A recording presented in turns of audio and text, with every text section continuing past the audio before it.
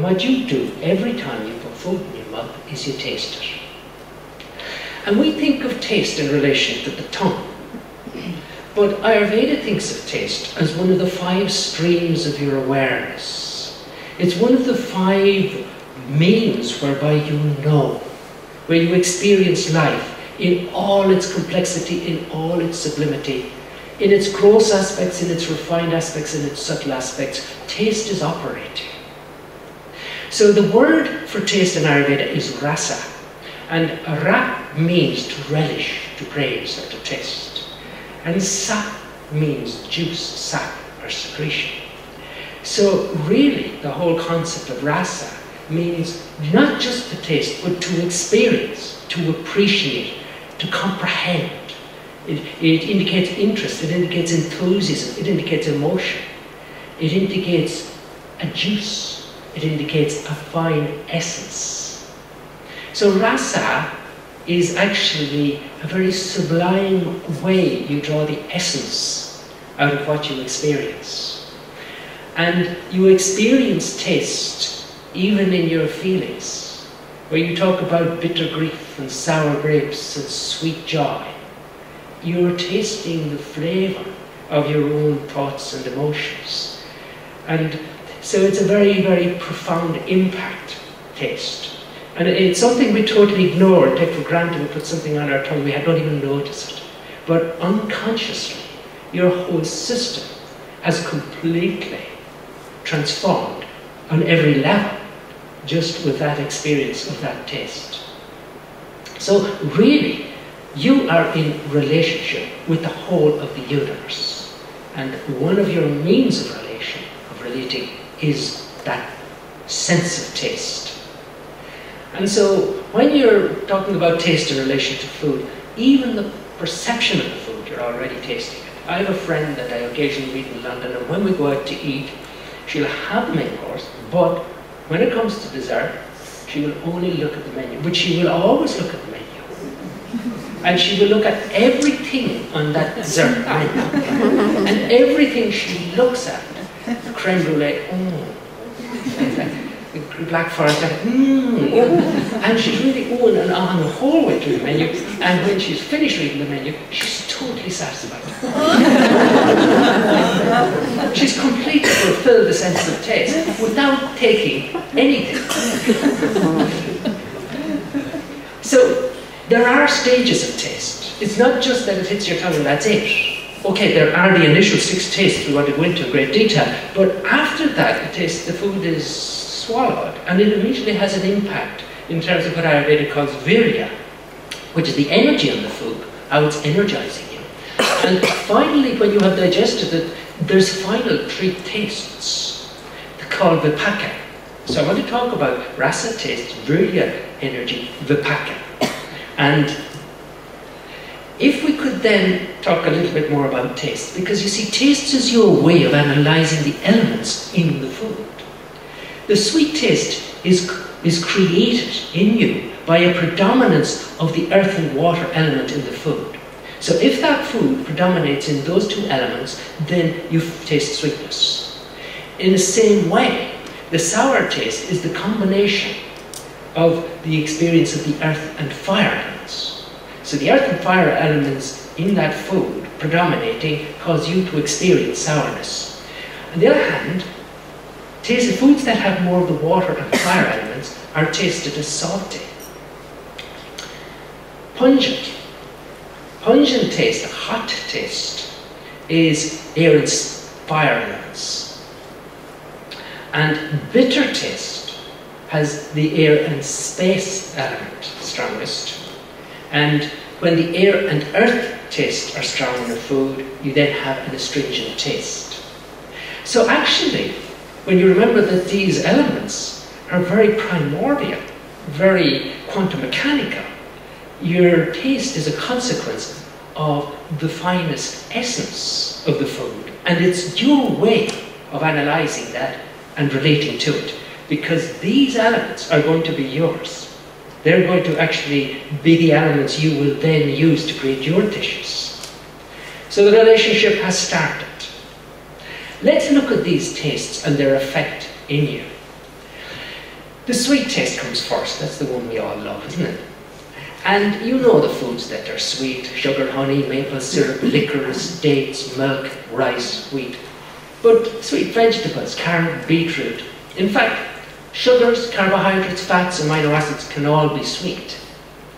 The qualities that are associated with the sweet taste are heaviness, cooling, and oily. The physical effects then, it promotes growth. And this is why children absolutely love the sweet taste, because they're growing and they need it to promote the growth. But it promotes strength as well, and it promotes longevity. Sweet taste, properly used, gives you stability, vigor, and complexion. But excessive sweet taste causes congestion, diabetes, obesity, tumours, and laziness. That's on the physical side. How about your psychology? When you take something sweet, it enhances your love. That's why he brings you the chocolates. It enhances compassion, joy, happiness.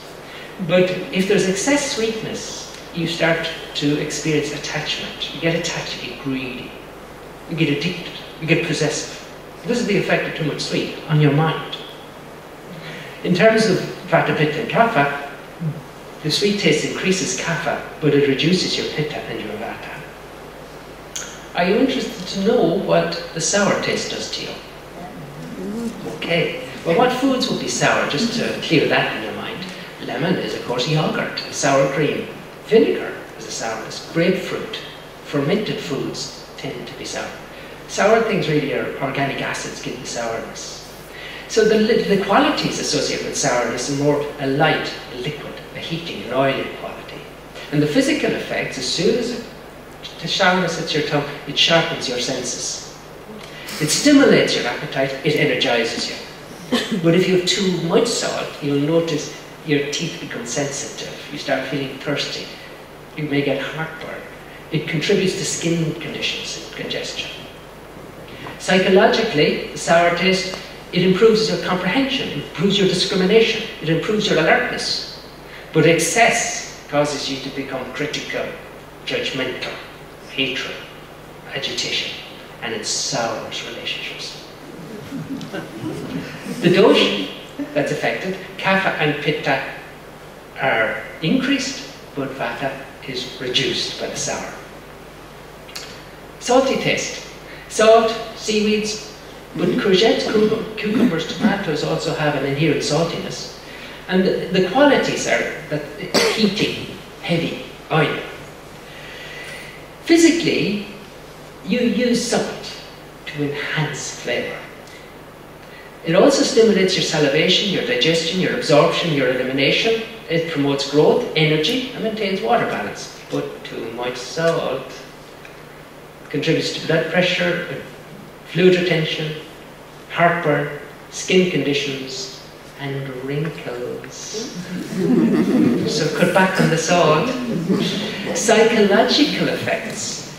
The salt enhances your confidence, your courage, your enthusiasm, your interest, and it actually improves relationships. But in excess, addiction. Do you ever have just one potato crisp? Did you ever stop at just one? Once you start with an addictive quality to the salt. And it causes attachment in excess, and greed, and possessiveness, and irritation. So, the doshas, it enhances or increases kapha and pitta, it reduces vata. Pungent, you know the hot taste? Pepper, ginger, garlic, chilies. Due to the volatile oils, you get this hot taste. The qualities are light, drying, and heating. Physically, the hot taste improves digestion, improves absorption, elimination. It clears your sinuses. It aids your circulation if you have cold hands and feet. Use the hot spices. It removes fat. But overuse it, it kills the sperm and the ova. It induces this burning feeling, ulcers, colitis, fatigue, thirst, diarrhea, giddiness, insomnia. The psychological effects of sweet taste. In proper proportion, it brings enthusiasm, vitality, vigor, clarity of perception, sharpness of the mind, determination.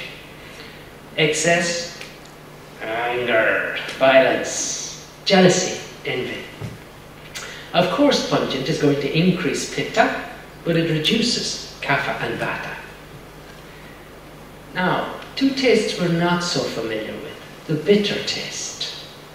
Bitter is not one we have a lot in our diet, which is why, partially, we're addicted to coffee.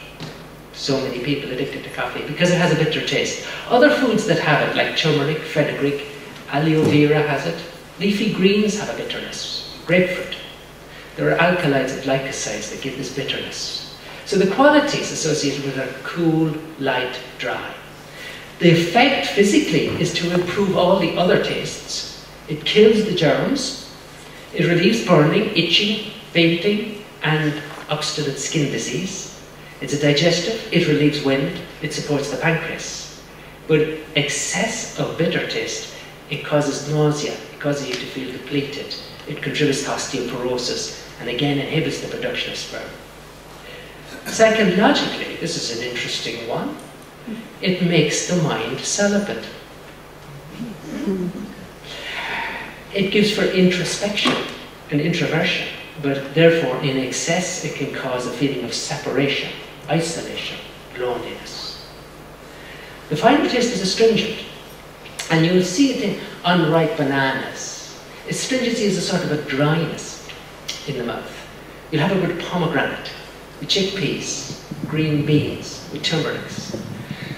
Many medicines are astringent. In food, it's tannins that cause the astringency. And the qualities associated are cold, dry, heavy. The physical effects, however, of astringency is that it improves your absorption and it binds your stool. It prevents or reduces inflammation. It is a decongestant. It helps stop bleeding, heals ulcers, scrapes away fat. However, in excess, it griping, pain, spasms, constipation, it promotes clotting of the blood, it lowers the sex drive, it causes emaciation, contributes to convulsion and paralysis. Psychologically, it, remember, has the earth and air elements. And the earth elements cause astringent taste to you feel more grounded. So it makes the mind collected and organized. But then in excess, that earth element creates depression, heaviness and depression. The air element could in excess make the mind scattered, disorganized, anxiety, insomnia, rigidity, harshness, emotional stagnation. Isn't it fascinating? And you barely notice the taste. And this is what it's doing to you. So it's wise to recognize the significance of this relationship you have with food. It's important to have a balance of tastes. You see, there should be 6 tastes in all meals, and anybody who regularly takes 6 tastes in all meals is very likely to remain healthy. According to the lack of tastes, there's increased likelihood of illness. If you're 1 taste missing, you're likely to be more ill. If 2, more ill again, according to the Ayurvedic perspective. So we should have all 6 tastes, but we should have the right proportion, you know. And considering your own nature and vata, pitta and kapha, you should have the right quantity of those tastes that suit you. Used appropriately, then the tastes are nectar. But if you have the inappropriate combination of tastes for your nature, then that could result in harm. So we've talked about vata being influenced, reduced by sweet, sour and salty taste. Whereas the other 3 tastes, the pungent, the bitter, and the astringent, increase your vata. Your pitta is reduced by that sweet, bitter, astringent taste. But the 3 tastes that have the fire element in them, the pungent taste, the sour taste, and the salty taste. Sour was earth and fire, salty was water and fire. So therefore, fire element, that increases the pitta. And the kapha is reduced by the pungent and the bitter and the astringent, whereas the sweet, sour and salty taste increase kapha. So like that, immediately our doshas, vata, pitta, kapha, are influenced by the tastes.